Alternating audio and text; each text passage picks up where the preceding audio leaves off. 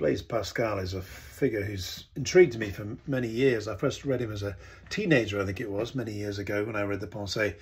I then did more work on him when I did my doctoral studies back in the 1990s, and always thought that one day I will come back and write a biography of him. And so for the last couple of years, I've been focusing on doing that very thing. I think the reason why I wrote it is a number of reasons. Number one, because he's such an interesting person.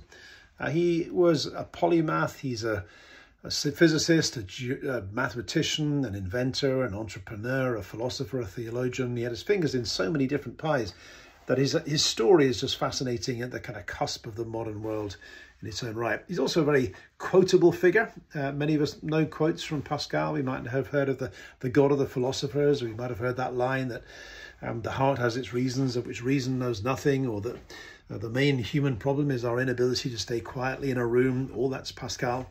But also because his description of the human condition is as kind of evocative and haunting as any you might find anywhere else. And he manages to find a really innovative, interesting way of introducing Christianity to a world that often finds that hard to understand and finds life confusing and difficult as well. So Pascal is a figure I've found fascinating. I've really enjoyed telling the story, and I hope you enjoy reading it as much as I've enjoyed writing it.